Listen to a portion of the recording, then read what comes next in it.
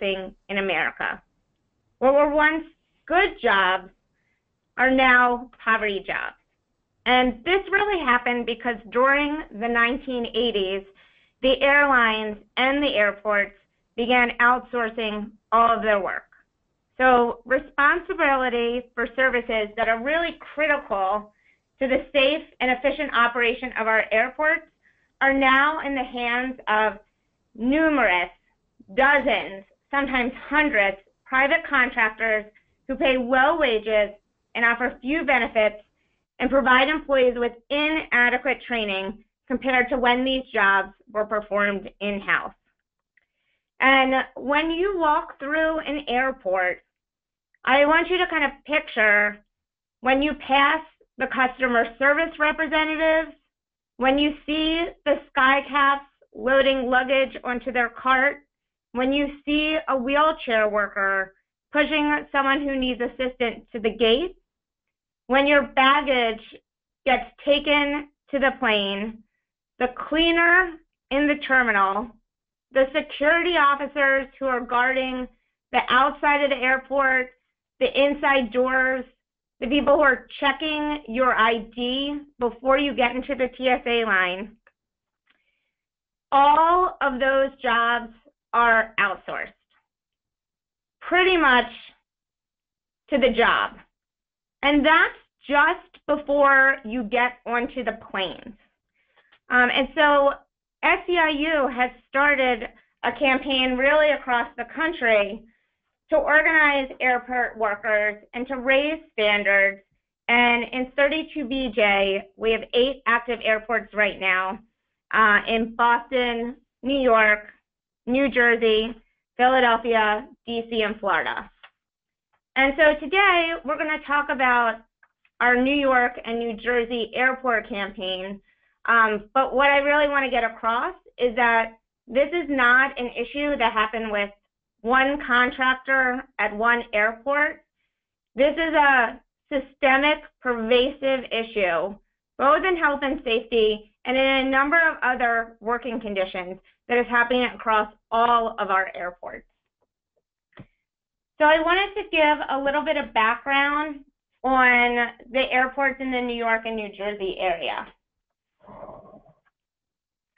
In New York City, in the region, and that's really 3 airports.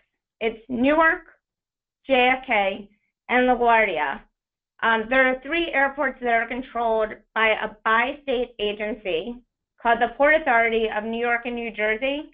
And these 3 airports are huge economic drivers of regional activity. So they create hundreds of thousands of jobs, both in the airports and supported by the airports. And in 2015 alone, the airports generated $80 billion in regional activity. And in addition to the airports, the airlines are reaping profits. So airlines tripled their earnings from $7.5 billion in 2014 to $25.6 billion in 2015. This is a rich industry, and these are rich, important airports. But the workers, as we said, have really been left behind. And here is a quote by one of the cabin cleaners at Newark Liberty Airport. They said, "I am homeless. Several other employees who work at Newark Liberty Airport live in the same shelter where I live." And this is something that we've really seen across all of our airport campaigns. In DC, just before Thanksgiving, we actually did a sleep-in at DC Airport because workers there have to work multiple jobs. Some of them don't have places to go home to, or they actually cannot get back to their home in the short amount of time between their shifts.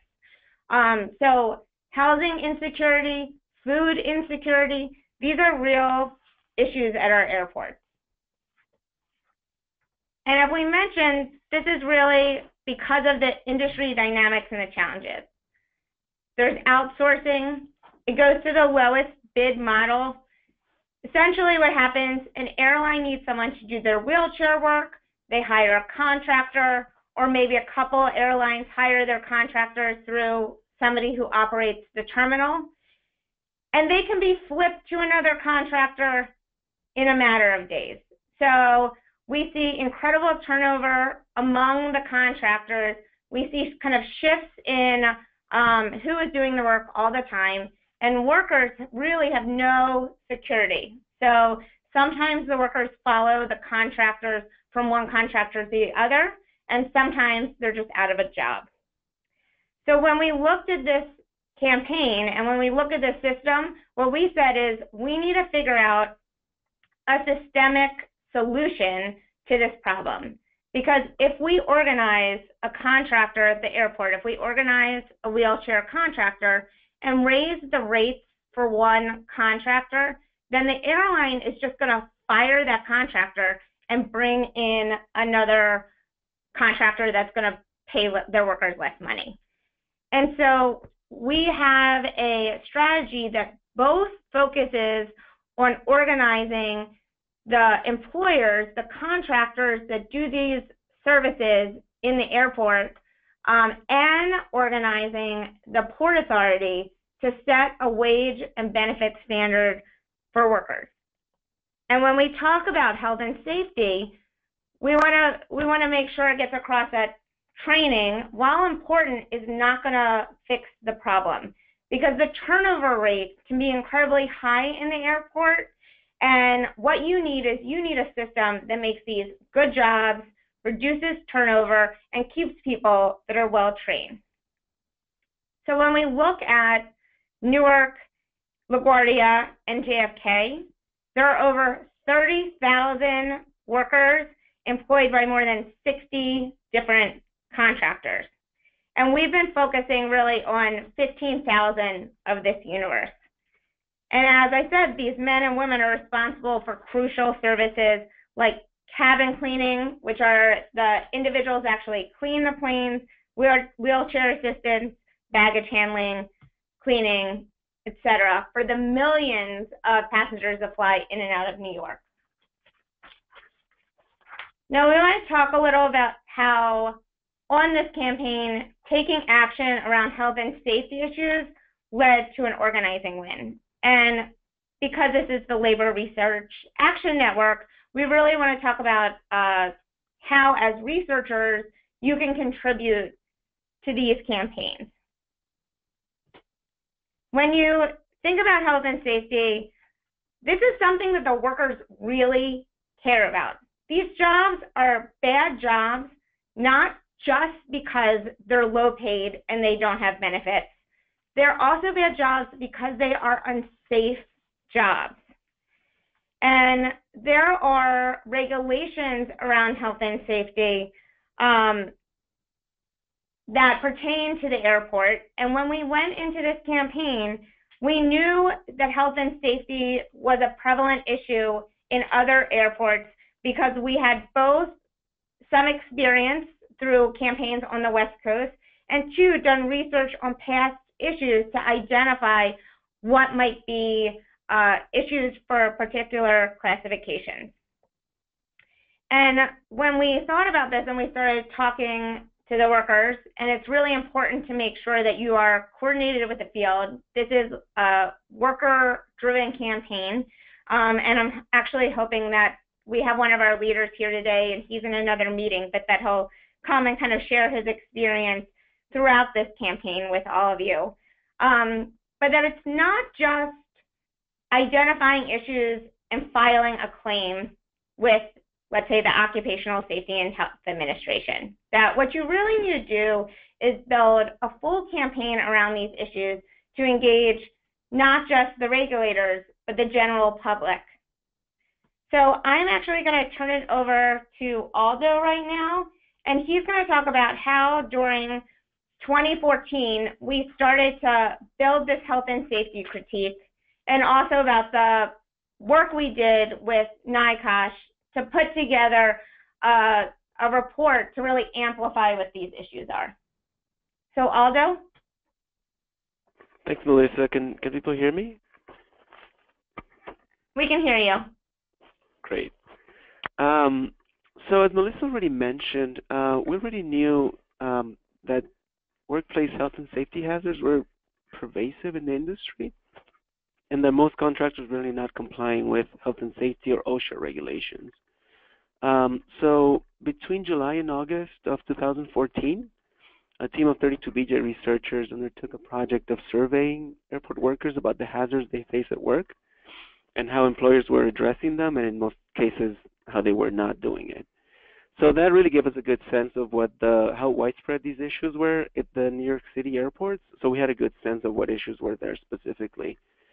So with workers increasingly motivated to take strong action to improve their jobs, specifically around these issues, we decided to approach NICOSH about writing and releasing a report to essentially formalize and provide expert validation of our findings and highlight how these failings, I guess, at a local level in the New York City airports.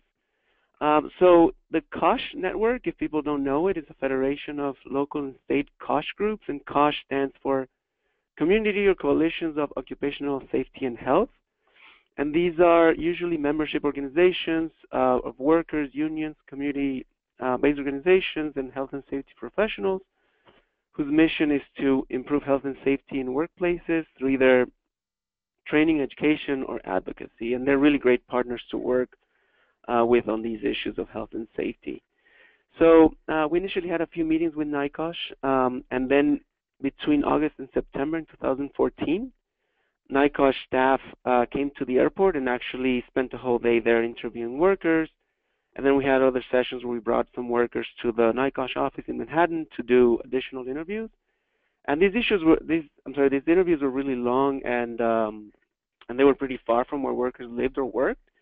So you really needed workers who were very bought into the process and really committed to the fight. Melissa, please move on to the next slide. So after NICOSH did their interviews and their research, in early 2014, they finalized the report and they published it. So they essentially sent out a press release and sent it to the media outlets that had been covering our campaign. So in general, the main findings of the report were that as Melissa mentioned before, that unsafe working conditions were pervasive in the contracted out ground operations at the airports, and that these conditions had known remedies and were preventable. But also more importantly, that these conditions put the passenger service workers at a necessary risk of injury or death, and that they may even put passengers and travelers at risk, and that in most cases these conditions were violating OSHA and health and safety standards. So more specifically, the failings that they found, and this is not a comprehensive list, but I'll just mention the highlights from the report.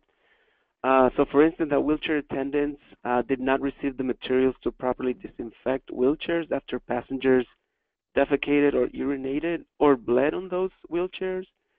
Another finding was that workers did not receive the adequate training on how to keep themselves safe at work, including wheelchair workers not getting trained on how to, protect themselves when passengers get sick on the wheelchairs, or also cabin cleaners not being trained on the safe use of the chemicals that they were using. In addition, they found that cleaners using strong chemicals had unlabeled bottles, and that they were not provided personal protective equipment like good gloves or masks to protect themselves. In addition, they found that workers like cabin and terminal cleaners and wheelchair attendants were frequently exposed to blood and bodily fluids, and that they were not provided the training on how to protect themselves from the infectious diseases that these substances may carry. They also found that some workers were being transported in unsafe vehicles, sometimes with no seats or no seat belts, or with large openings, or even in lift trucks that had inadequate or no railings to prevent falls. And finally, as I mentioned before, that these health and safety hazards may also have an effect on passengers. They also found that some terminal cleaners reported that they had to use the same towels to clean toilets, floors, and sinks and faucets because they were frequently not provided enough of them. So in general, the recommendations that they issued were that to reduce the risk that faced by passenger service workers and other passengers and other users of the airports, they recommended that employers should properly identify workplace hazards, that they provide training and personal protective equipment to those workers, and also make other changes to their operations to help eliminate or reduce these hazards. And even though their recommendations mostly focused on employers, they also did recognize the very important role that airlines and the airport authority had also in maintaining the safer workplaces. So I'll pass it back to Melissa. Great. So, as we're doing this work with NICOSH and as we're uncovering these huge health and safety issues, at the same time, the Ebola outbreak hit the U.S. And as Aldo said, you're dealing with bodily fluids and other practices that could either spread or prevent diseases. And if you can remember back to this time, there was a real fear in the United States around Ebola coming here. And we had had the first outbreaks of Ebola in the United States. And workers were freaked out. I mean, as you can imagine, people deal with not just urination or other issues on the wheelchairs or in the bathrooms, but also things like needle prick. Workers, cabin cleaners specifically, are cleaning in the seat pockets on the chairs. Sometimes we'll find needles. We've had needle sticks. And there was like a real fear among the workers because there were known best practices on how to clean these planes, and they knew they weren't given any training or any adequate training or proper equipment to deal with it. And so, when this issue came up, we were not trying to fearmonger around it. It's that this is actually a real issue, and it is a critical service that the airport workers perform to make sure their planes are clean. And cabin cleaners, sometimes they're given 15 minutes to clean a plane. That's what's called a quick turn. So a plane comes in, they're given 15 minutes to go through, clean the plane, and then also do a security check. And oftentimes they are asked to do this in the dark. So they are doing all this with the flashlight on their cell phone. So we really wanted to make sure that we were able to tie the health and safety concerns of the workers to the health and safety concerns of passengers in the event of an outbreak around Ebola or any other infectious disease. Even things like the winter flu can spread rapidly when you're in a contained box. So in October, we sent out essentially a release of the report, and LaGuardia cabin cleaners filed a complaint with the Occupational Safety and Health Administration outlining some of their concerns at the job. And we did an announcement that we were going to have an infectious disease awareness training. And what this was that the SEIU Health and Education Fund and the SEIU 1199 Doctors Council provided a training on how to supplement whatever current training the workers were receiving on how to better protect themselves and other people. And so as we announced this and the workers were taking more and more action, they decided to go on strike. So on October 8th, 200 cabin cleaners decided to go on strike to protest unsafe working conditions along with unfair labor practices. And that morning, the first U.S. Ebola victims died. So it happened to be that the workers had already planned, they had voted to strike previously, they had planned to take action, and it happened at the same time as the first Ebola victim died. And that really caused national attention on this strike. And one of the workers, one of our cabin cleaners said, we have to deal with vomit. We get insufficient materials to work, like gloves that break. We deal with strong chemicals and waste that can cause damage. As workers, we deserve better treatment and quality of life. So the next day, the workers were still on strike, and we brought everybody together and did this infectious disease preparedness training. So workers came together. You can see from the pictures, people learned kind of how to put on gloves so that you would protect yourself and also take off the gloves so that you weren't spreading disease.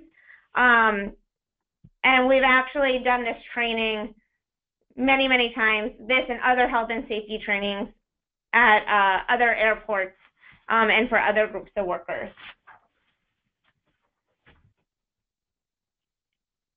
And the tension from this strike, I mean, I've worked for the union for nearly 20 years, and I can say there are very few instances where anything has been picked up like these health and safety issues. So as you can see from some of the headlines, we got picked up by national news. We were on pretty much every local and national news story that you can imagine, had video and talk interviews with the workers. And on Fox News, we actually got hashtag Ebola strike as a tagline for this.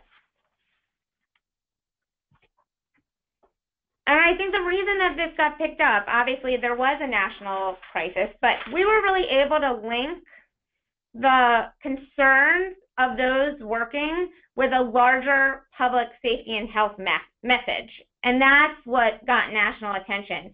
And we also, you know, the CDC was saying that there are guidelines around how airports are going to deal with Ebola. They were trying to assure the public, and essentially we're saying, like, nobody's following the guidelines. And so we also got calls from every level of government, including the White House, around this strike.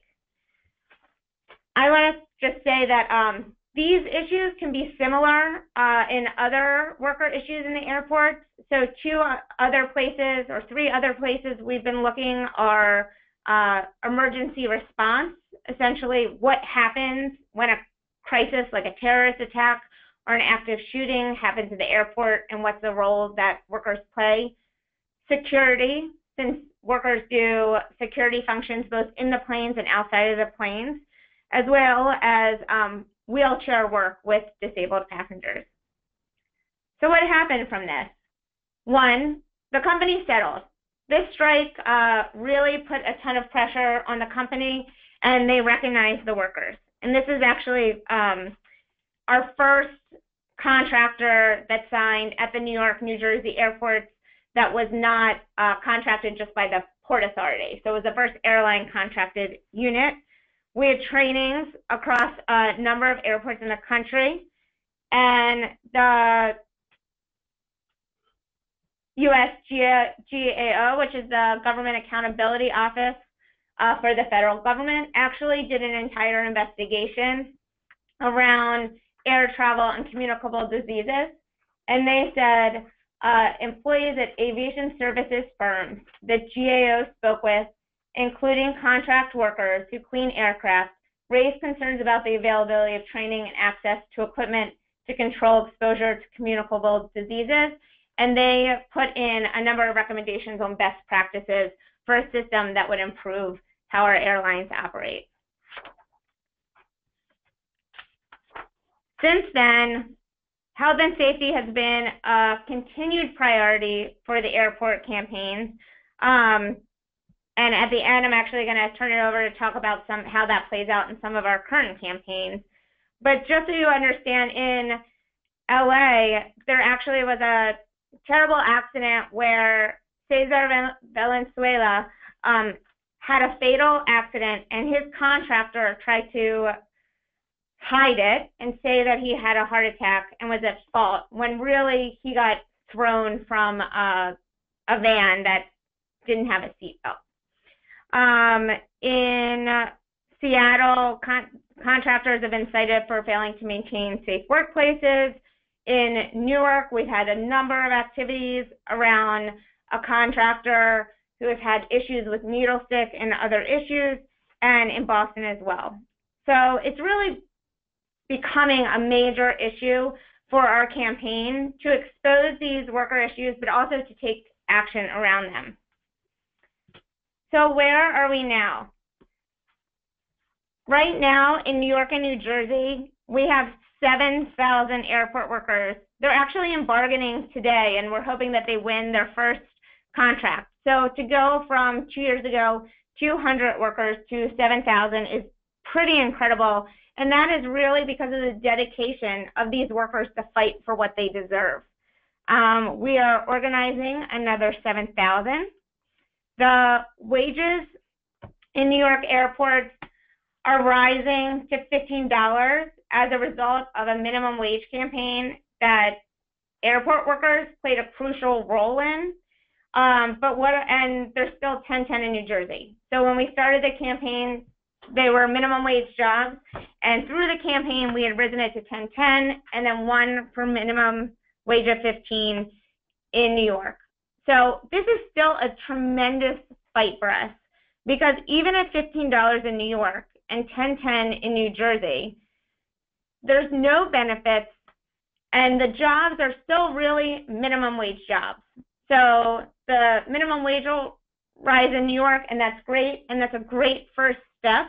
And airport workers deserve a lot of credit for taking part in that campaign. But we really need to continue fighting for an enhanced wages and benefits package for everybody that works at the airport. So the fight continues for that. Nationally, through the campaign, we've really seen wages and benefits rise across the country. So SEIU has been campaigning and has gotten wage and benefits. Some of these are combined and some of these are just wages of $17.84 in San Francisco, $16.04 in LAX, $15.24 at Seattle CTEC, $11 at Boston, which we believe is going to go up to $12 in the new year, and $12 at Philadelphia, and $13.38 at Fort Lauderdale. And these are all jobs, except for San Francisco and LAX, who have been union for a little bit longer. These are all jobs that 4 years ago were minimum wage jobs, or maybe $8 an hour jobs. So some of the takeaways are that worker buy-in is really necessary. This is a field campaign. This is about worker issues, and you need to make sure that you are engaging in a real, serious way, and you're taking these issues seriously. It's not just about filing a report. It's really about how do you build a campaign that pulls many people into these issues. And you need to kind of be on top of things, especially when you're filing OSHA reports throughout the process. And then lastly, I would say it's really good to have third-party validators like NICOSH, other people who are echoing how serious these issues are, so that the issues aren't discounted. Now, I wanted to take just a couple minutes to turn it over to May and Nate, who continue to work on the New York and New Jersey campaign and can talk about how that campaign is still building around health and safety issues. Sure. Hello, everyone. My name is Nate. As Melissa said, I'm a researcher on our airports campaign, and I've been doing work in particular at two of our airports here in the New York City area around health and safety for about, I'd say, the last year. So again, as Melissa mentioned, a lot of the issues that we've uncovered at one airport, health and safety issues, we find at every other airport that we show up at. So we had a situation in New York and New Jersey where a contractor who provides services to airlines across the three airports who we're currently organizing and in a fight with, the workers had reported to us a number of shared issues across a couple of the airports. For wheelchair workers, those issues included some ergonomic issues that the wheelchairs had bad wheels and brakes that, through pushing passengers and pulling their baggage along were causing repetitive stress injuries. We had cabin cleaners as well as wheelchair workers report to us that they were continuously exposed to blood and other potentially infectious materials, other bodily fluids, either through, as Melissa mentioned, discovering needles in seat back pockets, running across blood, or other bodily fluids while cleaning bathrooms and the rest of the airplanes and terminal areas, and the like. So, oh, and then finally, I should mention a lot of the cabin cleaners for this company at the different New York City airports reported being transported between their planes that they were cleaning and the terminals in vans with non-functioning doors, doors that would get locked that they couldn't get out of, or that would open while the vans were in motion, vans without seatbelts, with bed bugs, without power steering, and a whole host of other issues. So these were health and safety issues that workers were agitated on before we even showed up. So we sort of seized on that momentum and decided to file OSHA complaints at 2 airports around the issues I mentioned for the same company operating at both airports. You know, as Melissa mentioned, it's sort of not just about filing a complaint. You know, once you file the complaint, it's important to have workers, just as far as the regulatory process itself is concerned, involved at every step. So we, you know, myself as the researcher, I made sure to stay in constant contact with the workers about updates to their situation, whether the issues were still present, how things were changing, and relayed that information to the OSHA inspectors who were out at the airport doing their own work as well. We made sure to continually push the inspectors to meet with our workers off-site so that they could be free from intimidation, free from feeling like their boss was breathing down their neck, and that's so that we can ensure that the OSHA inspectors were hearing the same thing from workers that the workers were telling us. So throughout the process, we continued to put workers before the OSHA inspectors and eventually got a number of citations. The company, I think OSHA cited the company at the 2 different airports for somewhere around 15 different violations of OSHA law and regulations, and fined the company $60,000, I believe it was, roughly at the 2 airports. So for people that are unfamiliar with OSHA, it's an astronomically high figure. We rarely see anything really above 5,000 for different citations at different airports. So in the wake of having these OSHA release the citations, we did a delegation to the company. A bunch of workers from both airports showed up at their corporate office in New Jersey with demands that the issues be fixed, that the vans that were faulty be replaced, that the company provide sharp disposal boxes for the workers to dispose of needles in, and fix other issues. And then maybe I'd say a couple of weeks later, the workers went on a 1-day protected strike to highlight some of these issues and to continue to push the company to make improvements. As it stands now, the company is challenging the OSHA citations.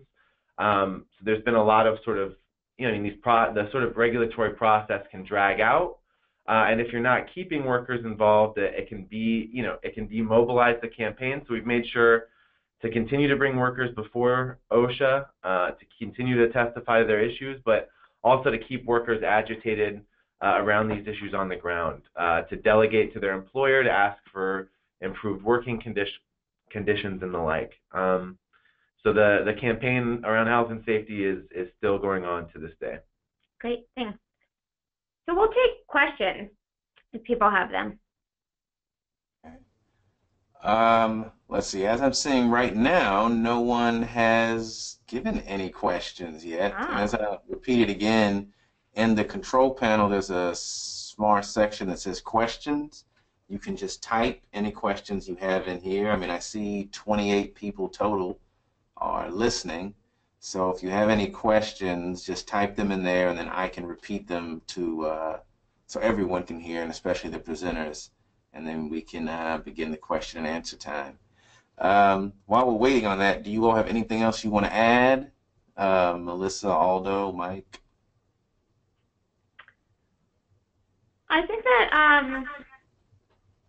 I think that when you're looking at kind of worker issues, you want to kind of be able to tie them broader, and I know we've talked about some other things we've looked at are wage and hour, and so we found incredible violations of wage and hour law. We've gotten fines by the AG of $1 million. We have some private lawsuits that we think will settle maybe in the hundreds of thousands of dollars. And we really kind of tied that to the larger Fight for 15 campaign. Also issues of food insecurity. A poll that we did at one time said that 1 out of 5 workers have to miss a meal because they don't have enough money to pay for it. So kind of taking a pulse of what some of the larger issues are in the country or in your region and connecting it to those broader campaigns is important. Good. We have a couple questions came in. One is from Patrick Dixon. He said, did the fact that the TSA workers are now AFG help you in getting access to the workers at all? No, I don't think so.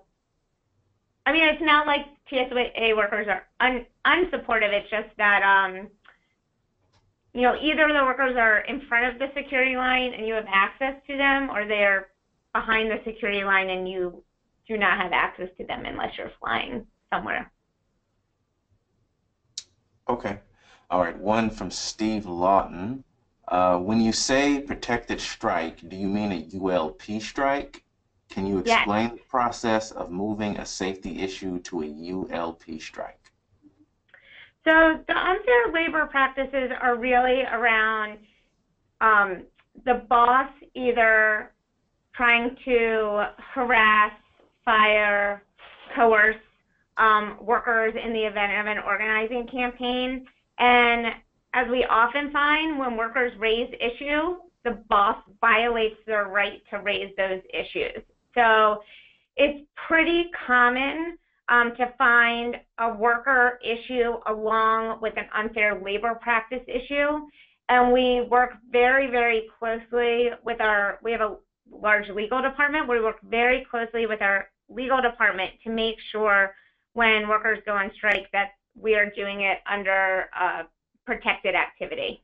And so we're actually, it can be tricky. You have to be careful on how you're raising issues because you want to make sure that it's not just around an economic or a safety issue, but also, you know, workers are trying to bring their issues to the public and also to protect the public around safety concerns that the public might have.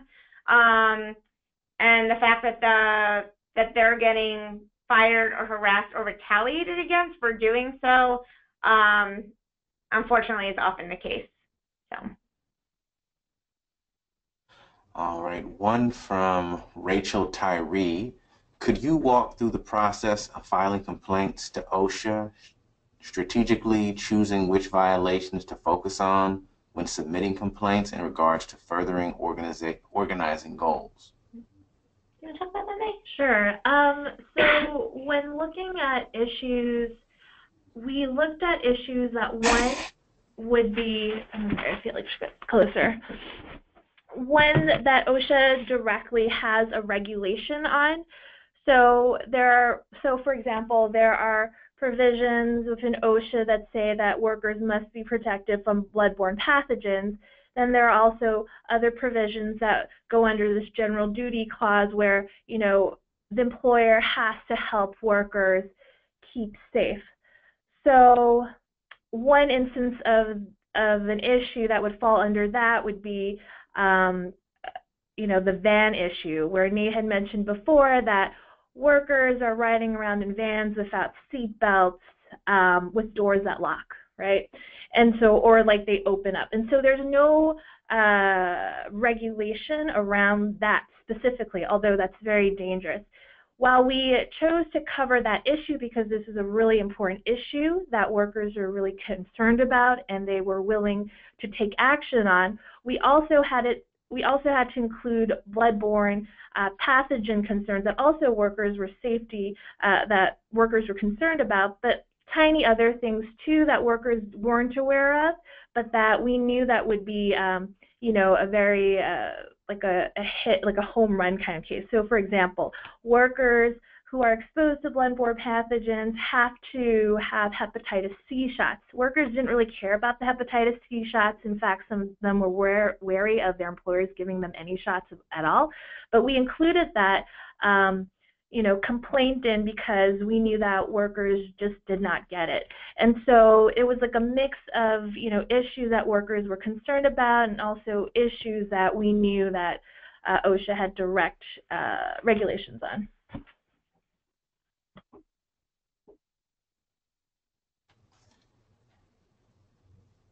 Okay. Let's see. This one's from Eric Dernbach. Can you talk more about the airport sleep-in action you mentioned? What did that look like? Yeah, so that was in D.C. right before Thanksgiving, and unfortunately nobody on the phone is working on the D.C. campaigns directly, so we weren't there. But the concerns that have been raised from airport workers are several. So one, we just have a number of airport workers who actually don't have homes. They don't have a place to sleep. They need to sleep in their car or somewhere else, and oftentimes sleep in the terminal. Two, in DC, the subways actually stop running fairly early, and the airports operate 24 hours a day. And people don't have enough money for transportation outside of a Metro card. And so a number of workers were sleeping in the airport because they needed to get to work at a time that the Metro didn't run, so they were either coming hours and hours and hours earlier and sleeping until their shift started, or would be getting off work and were at the airport until the Metro started running again. So we had a number of airport workers, a number of politicians, community activists actually do an event at the airport where they slept in the common areas, and we got incredible press. And so I think probably if you Googled sleep in DC airport, you'd call up the news. Okay. And another question from Scott Goodell. Can you speak a little more about workplace health and safety committees in organizing and any role the union is playing? So I'm not sure if we've set up workplace organizing committees per se. We do a lot of health and safety work through our training fund. And so, for instance, a large percentage of our membership are cleaners, and cleaners deal with a lot of chemicals and a lot of issues around chemicals, as long as a lot of ergonomic issues, because you're really moving boxes, bins, etc. And so the training fund for the union, which the members are all part of, they have all these programs to develop best practices and train people either as individuals, but more often with the full company in the workplace. And they can do those trainings either at our funds or at the workplace themselves.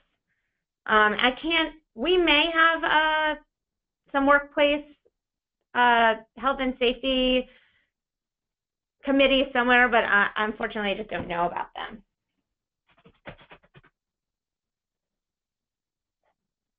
Let's see.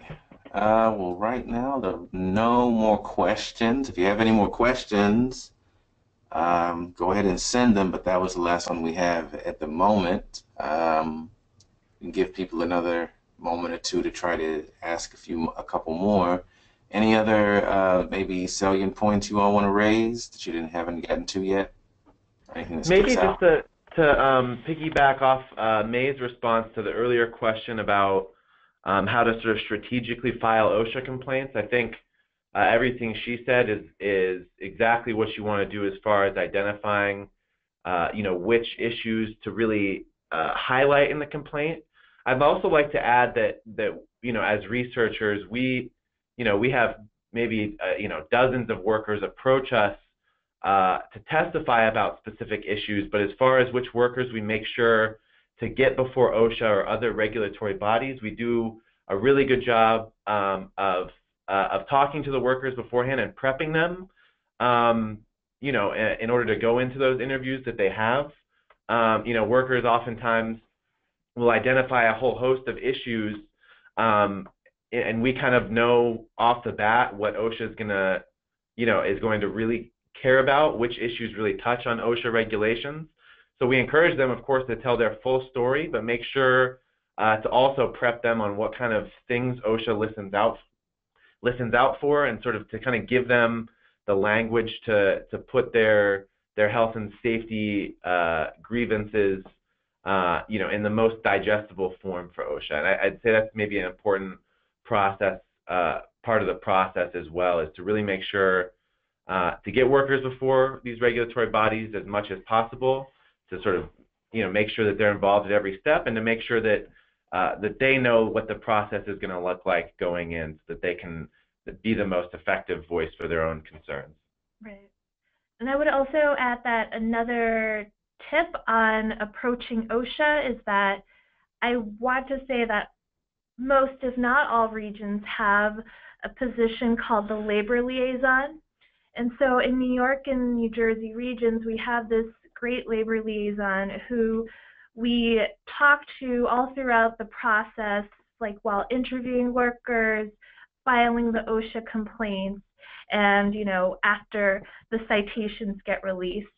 And this person has been really helpful in that, you know, a lot of times, you know, OSHA's really slammed with investigations, and sometimes inspectors are slow, can be slow to respond because they just have a lot of work to deal with. And so a labor liaison would be helpful in terms of helping you guys through, you know, what's the best way to communicate with inspectors, and, you know, how to follow up on them properly. And they also will keep tabs on the case so that in case anything significant pops up, that you're also aware of the issues as well. So, you know, one of the things that we dealt with was that because we are not the official representatives of a lot of these workers, we're not like the typical, not like the representing union of these workers, OSHA sometimes, if they don't deal with, you know, workers who are in organizing campaigns, don't really know how to respond to a union's presence when they're not the official union. And so a labor liaison will also help guide the office, the local office, the inspectors on, you know, what our role is and how we can be of help and use to this investigation as well. And last, I just wanted to add, I know Aldo talked about COSH as a resource. COSH actually has a group that wants to get involved and deal with organizing campaigns. And if people want to know a way to get involved, you can, I guess you can email me, and also if you have any additional questions, you can email me. I can put you in touch with Eric Furman, who is putting together an organizing listserv for the occupational safety and health advocates of COSH.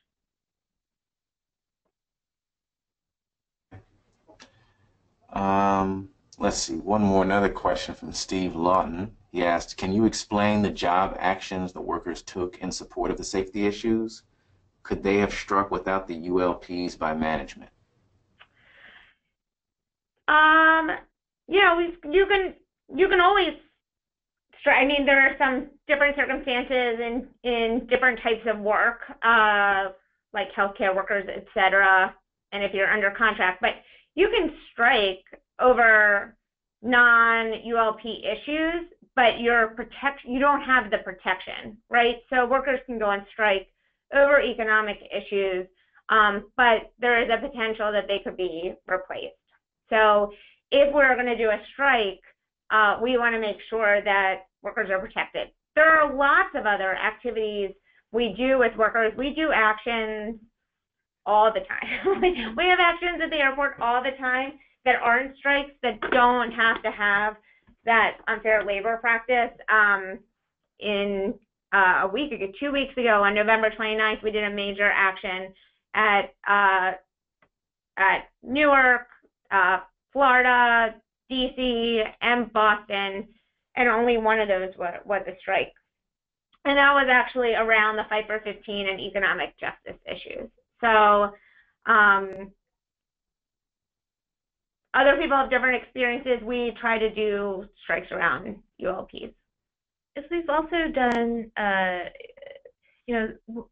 if the question's also about like, what sort of actions workers have taken that are specific to health and safety issues. We've had workers who, have requested their OSHA log, 500s. 300, sorry, I'm getting the numbers confused. Basically, all employers are required to list down, different injuries that occur in workplace. And while this seems to be a really simple action, workers are really intimidated, and so to request these documents. And so we've done a lot of health and safety actions to help encourage workers to take more action in the future. So it's more of an internal organizing thing, but doing a simple delegation to a manager to request these forms have been powerful. Doing delegations where workers together sign a petition saying, hey, we think we know actually we deserve these protective equipment. Can you hand them to us tomorrow? And sometimes managers will respond.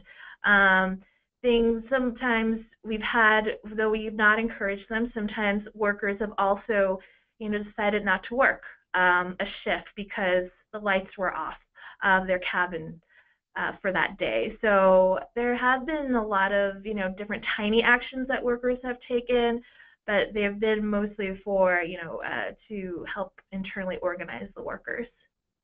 Yeah, and I don't know, Aldo, if you have any other types of actions you've taken in Florida. No, yeah, I was just going to add that OSHA is not really you don't have to go through OSHA if you want to use health and safety issues to organize workers. So the thing that comes to mind is earlier this year, we used health and safety issues as a way to essentially launch our campaign publicly at Miami International Airport, where there were hundreds of workers who had a lot of issues, but the most important one being that they were exposed to very, very dangerous levels of carbon monoxide where they were doing baggage handling. So what they did is we essentially put together a report that was, similar to a white paper, and then we brought that along with tens of workers to a committee of the county commissioners who oversee the airport, and then they demanded strong action from this body to fix all these issues at the places where they were having those problems. And it resulted in really the workers, becoming more active, the workers being emboldened to take stronger action, and eventually they actually went on strike for ULPs. And the committee that had oversight over at the airport also took the necessary steps to fix the issues at the airport. So usually you can go through these alternative ways to deal with these issues, not really through OSHA. And I guess the advantage of that is you have a lot more freedom on what you can do, and then that the issues can usually get resolved a lot faster than if you go through OSHA. Because OSHA will usually take 6 months to release their findings or to decide whether to issue citations or not. So that's one of the downsides of OSHA. And while the OSHA investigation is happening, it's usually better to keep quiet and not really publicize it too much. So you have to weigh on the pros and cons of going through the OSHA process.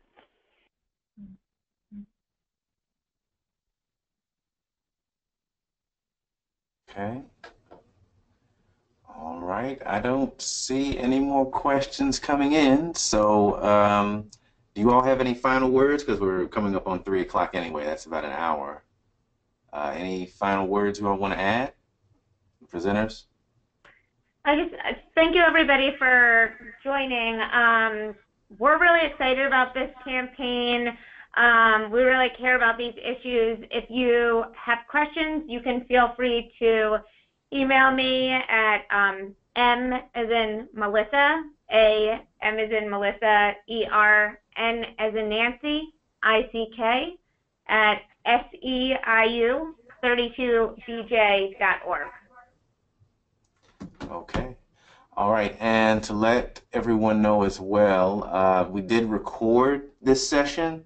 So this will be stored in the GoToWebinar that you actually got the invitation from. You can find the recording there, so you can actually go back and listen to it or share it with other people in your unions. And so I want to thank the presenters, Melissa, Aldo, and others, and everyone who came in. Looks like we had around 28 people.